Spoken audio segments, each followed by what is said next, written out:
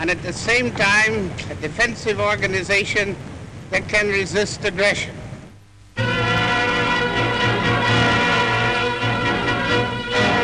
The Secretary of State for War visited Germany during the Rhine Army maneuvers, and the CIGS Field Marshal Slim was there to see for himself how the extensive land-air exercise was going.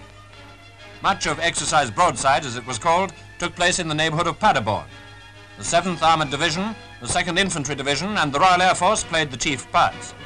No doubt valuable lessons were learnt both by the forces on the ground and in the air.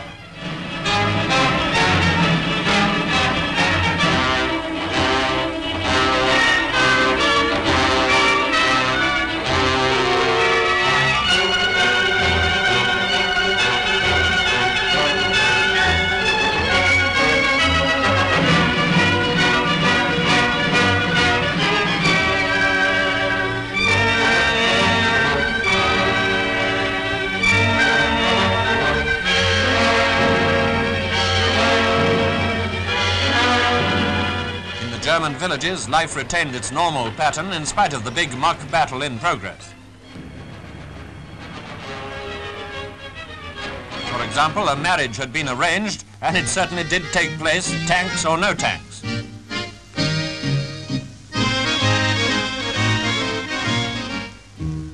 Good heavens, the goose step again. Yes, it almost looked as if war in Germany was being waged all over again. And owing to the bad weather, they seem to have had as much rain over there as we've been having in Britain, accidents to vehicles provided another realistic touch. Quite a number inevitably got ditched or bogged down in the course of the maneuvers, and the troops received, I won't say enjoyed, plenty of practice in getting them on the move again.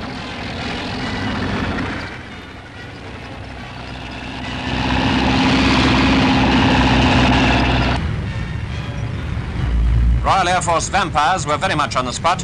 Here, south of Blomberg, they catch a trainload of tanks and prank.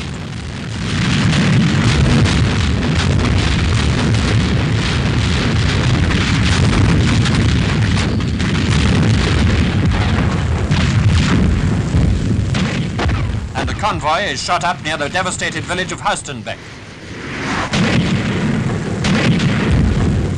Just one more demonstration of the vital importance of command in the air.